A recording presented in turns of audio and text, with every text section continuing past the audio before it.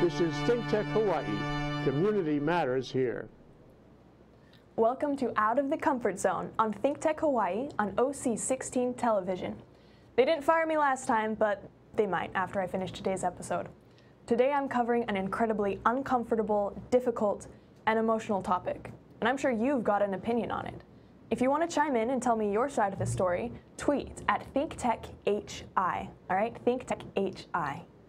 Now there's a story behind this episode. When I first signed on to host this show, I created a list of all the things that I knew made people uncomfortable or afraid, and a list of people that I knew could speak to that. Last Thursday, I reached out to my brother in Las Vegas, who teaches people and qualifies them for a CCW. In other words, he teaches people how to shoot, what the rules are, and he helps them get their licenses to conceal carry firearms. And I called up Nate, and I said, hey, do you want to talk about firearms, why people are afraid of them, and why your clients still want to shoot them? And he said, sure, why not? So we had a plan. But then, over the weekend, there was a horrible tragedy in Las Vegas. There was a monster who decided to cause as much suffering and pain and death as possible. As I contemplated the shooting and the aftermath and the grief, I asked myself if it was still a good idea to proceed with the show. I wanted to be respectful. People died. People were murdered. And I'm not going to try and use that for my own political arguments. No matter what gun laws you pass or gun freedoms you protect, people are still going to die. It doesn't matter in the future whether everybody carries guns or nobody does. There will still be suffering and cruelty and madness. We're humans, and no laws will ever change the darker side of human nature. But the more I thought, the more I realized I still had something to say. One monster is dead, but the world is still full of monsters. 59 people died, and hundreds, thousands more will continue to die, but you are still alive to fight. And that's who the fight is for. That's what the fight comes down to. Good versus evil, civilization versus savagery, monsters or men. You are the one worth fighting for, and you are the one who must do the fighting. It's all on you. You can't rely on anybody else in this fight because no one can truly stand between you and danger all of the time. As Sansa Stark said in Game of Thrones, no one can protect me. No one can protect anyone. For the next 25 minutes, I'm going to lay out why the only person who can protect you is you. But first, here's our body language tip and our book of the week. When it comes to body language, criminals actually read people's body language to find a good victim, an easy victim. Criminals and office bullies are looking for small, vulnerable, weak body language, the body language of defeat. When you're feeling defeated, you slump over, you hunch your shoulders, you might press your elbows against your body. The point is, you take up as little space as possible. This body language says, don't notice me, I'm not a threat, I'm nobody, please leave me alone. And in polite society, when you see somebody like this, you might think they're uncomfortable or shy, you might think something's wrong, you might take pity on them or try to take care of them or just leave them alone. For criminals, however, this body language says, I'm easy pickings, I won't put up a fight, I'm a good victim. And that is not the message you want to be sending. Now, most of the time, I see this low power posing on men, or less confident men or women. And wherever you are right now, whether you're sitting or standing, I want you to actually pause and take note of your posing and your posture. By posture, I mean your shoulders, how much space you're claiming up and down. Are you slouched over, slumping down, physically shorter? Or is your back straight with your chin in the air? By posing, I mean how much space are you taking up side to side? Are you spread wide as if you were sprawled across 2 or 3 chairs? Or are you shrunken down and claiming a single chair or less? And this posing has nothing to do with your weight or your bulk. I've seen very broad people take very low power poses because they're self-conscious about their size. And if that's you, low power posing doesn't serve you, so stop it. Claim your space. I've seen tall people hunch over because they're uncomfortable with their height. Stop it. That's victimization body language. And I've also seen small or slender people dominate the room by aggressively claiming the space around them, and that doesn't usually work in their favor either. All right, so let's look at some pictures to compare. Let's say this is picture 1. This is the type of posing that says, I'm a victim. You're small, shrunken down. Picture 2 is where you are taking up as much space as possible. You might seem a little bit cocky, careless, or even a little bit arrogant. So in every situation where you're dealing with a human being, I want you to make sure you are not looking like a victim. Here's what I want you to do instead. I want you to stand tall, shoulders back, with your head high, chin in the air, and chest puffed out. I want you to let your arms rest naturally and loosely at your sides. Maybe a hand on your hip, maybe not. But this body language, where you're claiming your space, says, I'm confident, I'm strong, and I'm exactly where I belong. If you don't look like a good victim, you're much less likely to be victimized. And now for the book of the day. It's one of my favorites, but I don't have a copy to show you because after I bought it, I loved it so much that I gave it to my mother so she could read it and stay safe too. This book is a necessary purchase for anyone who's ever felt uneasy about something or someone, but laughed off those feelings instead of listening to them. Has that been you? If so, this is the book you need. The Gift of Fear by Gavin de Becker. The Gift of Fear by Gavin de Becker. And the thanks for this book goes out to my high school debate teacher, Mr. Jackson of Dixie High, who had all his debate students read certain chapters to keep themselves safe. Thank you, Mr. Jackson. That book actually changed my life. And for one more time, that's The Gift of Fear by Gavin de Becker. Now back to the topic at hand. The only one who can keep you safe is you. Now you might be wondering, what about the police? Hello? Anytime in danger, I can just call 911. And as someone who's personally called 911 before, I can tell you, the 911 hotline is incredibly valuable. It's a blessing to many. It saves lives. But the vast majority of calls happen after you're already in danger or the danger has already ruined lives. I'm gonna get a little bit personal. I'm gonna tell you a story from my childhood. When I was maybe 8, maybe 9, I remember playing with my friends outside on my driveway, which was on a quiet neighborhood street, really safe area. And I remember being one of the oldest in the group, so naturally I was in charge. And I remember a sedan pulling up on the street in front of my driveway where we were playing. There was a couple inside, a man and a woman. And they rolled down the window and they asked me to come closer and they asked for my help. They said they've lost a dog and were looking for a certain street and could I please help them? And they kept wanting me to come closer. They asked me to get into the car to help them find that street because they were lost. Do you see what was going on there? At the time, I didn't think they were trying to kidnap me. But I knew I shouldn't get in the car with anyone unless they carried a specific password from my mother or my mom had made advanced arrangements with me. And so this couple trying to get me into their car, I felt distinctly uncomfortable. I remembered my mom's rules. I didn't get into the car. I said, no thank you, I'm sorry, and I just walked away. I got away from that car, shooed my younger friends and my younger sister inside, and we didn't come out for the rest of the day.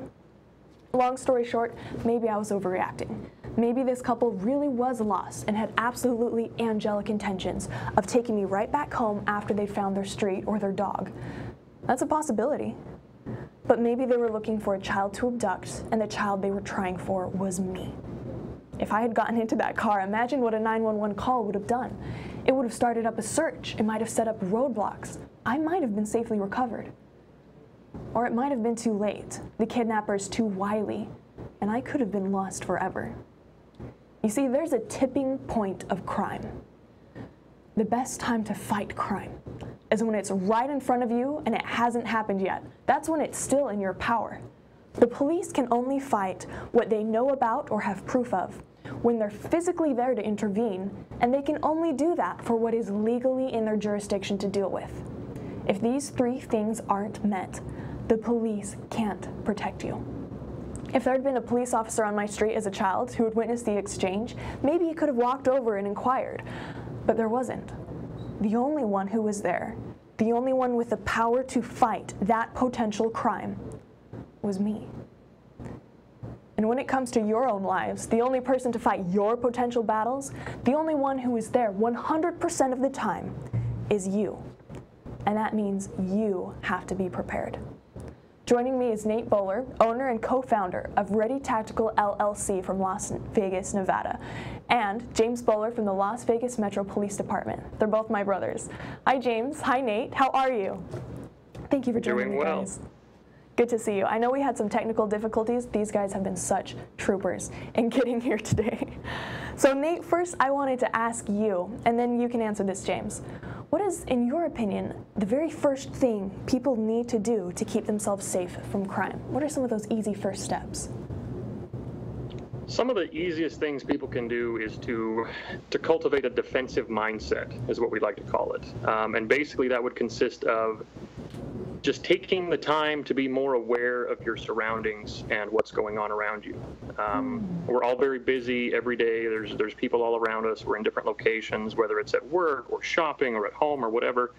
And we get very complacent because nothing bad has happened to us before in these situations. So why would stuff happen to us now?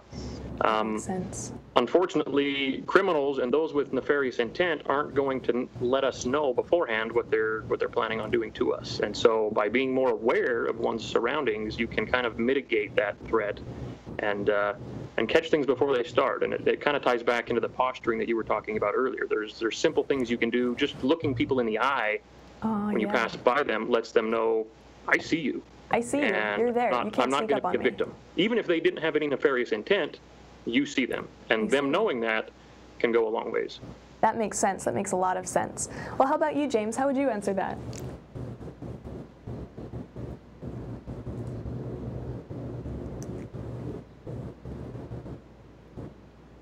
James, I'm sorry, we're not hearing you.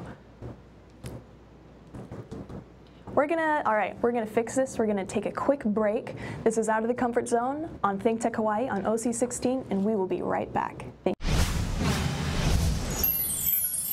This is ThinkTech Hawaii, raising public awareness. We all play a role in keeping our community safe. Every day, we move in and out of each other's busy lives. It's easy to take for granted all the little moments that make up our everyday. Some are good, Others not so much. But that's life. It's when something doesn't seem quite right that it's time to pay attention. Because only you know what's not supposed to be in your everyday. So protect your everyday. If you see something suspicious, say something to local authorities. Aloha, my name is Mark Shklav. I am the host of ThinkTech Hawaii's Law Across the Sea. Law Across the Sea comes on every other Monday at 11 a.m. Please join us. I like to bring in guests that talk about all types of things that come across the sea to Hawaii. Not just law, love, people, ideas, history. Please join us for Law Across the Sea. Aloha. All right, thank you. We are back. We figured out those pesky technical difficulties. So James, you're on. How would you answer that question? Basically, I see a lot of people that have a mentality that they are exempt from crime just because, like Nate said, it hasn't happened to them before, so it's not going to happen now. That makes sense. And they're in denial. They walk around in this bubble that they think exists around them. And so you work in Las Vegas. You've seen probably a lot of crazy stuff out there. Would you agree that one of the biggest mistakes that people make leading to their victimization is just not thinking about it? Yes. A lot of people are victims of crime because they make bad choices and they just culminate with bad situations. Bad situations, yeah. So it sounds like one of the very first things you need to do if you want to stay safe is actually think about what could go wrong. All right? So it sounds like your very first weapon when it comes to self-defense is actually your mind. Nate, would you agree with that? Absolutely. Absolutely. Absolutely. In your opinion, what would be then the second best weapon to keeping yourself safe? Well, you can go down a lot of avenues. If one has a defensive mindset, that alone is gonna help a lot. You can carry that forward by deciding to carry a weapon of some sort if that's what you're comfortable with. You can take various hand-to-hand combat classes to be more confident with your ability if you were to get in a situation with a bad guy, so to speak. There's a lot of tools and classes and things one can do to take it beyond just mindset. Beyond just mindset. So it sounds like the next step after that is actually figuring out what to do. Mm-hmm. Now, I know this was one of my favorite quotes. Okay, in high school, my nickname was actually the Assassin because I carried all these weapons. And so they called him Mad Dog Mattis. He has this quote where he says, you should always smile, be polite, but have a plan to kill everyone you meet. So I would carry these pens around and I would be thinking, okay, this person actually has nefarious intentions. Here's what I'm going to do with this pen. which I think is kind of funny. But James, when it comes to self-defense, we've sometimes seen cases where people are carrying a weapon and then they encounter the police. And what should people be doing if you're carrying a weapon for self-defense and you're interacting with a police officer? What's the best way to keep everyone safe? The best thing to do is just keep your hands visible and move slowly and listen to what the police officer is telling you. That makes sense. I mean, we've seen a lot of cases where these interactions just go suddenly sideways. And it seems like in every situation, if you move slowly when the police officer encounters you, you let them see your hands. You're not like, oh, I've got this thing. No, don't do that. Move slowly, keep your hands visible, and obey their commands. I think, one, if you've got a problem with the police officer, you can always take it up in court. You can always file a complaint. But I don't think it's worth it to risk your life right there in that situation when simply being polite, being respectful, and moving slowly would solve that situation. Would you agree with that? Absolutely. Absolutely. Awesome. All right, what are some other ways people can cooperate more effectively with the police? Because the police can't be everywhere, but how can people work together to keep their neighborhoods and their families safe? The best neighborhoods, the ones with the least amount of crime, it's where the neighbors actually come out, talk to each other, and they have a relationship with each other. Wow. And they keep an eye out for each other. So you've got that bond of trust where if you see something sneaky going on at the house across the street, you know, hey, they're actually out of town. No one's supposed to be there right now. This is a problem. And you're actually able to fix it. That makes sense, where you have to work together to make a solution. Nate, how would you respond to that? Would you agree? That's exactly right, Rachel. I would agree with that. In today's society, we often get caught up with me in the moment, and it's very easy to lose track of the people around us and our neighbors, and kind of lose that human connection. And I think that's why we see a lot of the horrific things that we do see, is because people have lost the connection with each other. And so bad things happen accordingly. That makes sense. I mean, I don't know the psychology of all these criminals who've been causing problems, but it seems like they don't mind breaking the law, so they don't mind hurting people, and so no matter what laws you pass, it's not going to fix them. It's only when the good guys band together and take a stand that things are actually going to change. All right, so Nate, I've got another question for you. Guns, well, for me personally, guns are one of the most effective ways to protect yourself, because if I'm facing up a 200-pound, super strong guy, my pen's not going to do anything. Even if I've got a knife, it's not going to do anything. A gun seems like the biggest equalizer to keep me alive. But a lot of people are scared of guns. Guns have been involved in a lot of accidental deaths and injuries, even for people with totally good intentions. So, in your opinion, are guns too dangerous to carry, or can they actually be safe? Guns can absolutely be safe. The most gun accidents happen because of one of two reasons. Either a lack of knowledge, which are a lot of the terrible things you see that happen with children that get their hands on guns that they shouldn't. And then the other one is complacency. People that have been around guns for a while, they know it's not loaded. You always hear that same song and dance, but it is a very dangerous thing if it's not treated with that respect. And so you've got to educate yourself and those around you, and you have to maintain that vigilance in order for it to be used properly. But it is absolutely an equalizer to protect someone who is weaker, someone that the criminals would victimize. That makes sense. Now, you actually teach people how to shoot. You actually help people to get their license to conceal carry their firearms. So what are some of the most common reasons your clients give you for wanting to learn? In every class we have had, and we've taught hundreds of people, in every class there have been people who have been raped, mugged, assaulted. Crime is out there. Bad guys are out there. And unfortunately, there isn't a cop assigned to protect each one of us 24/7.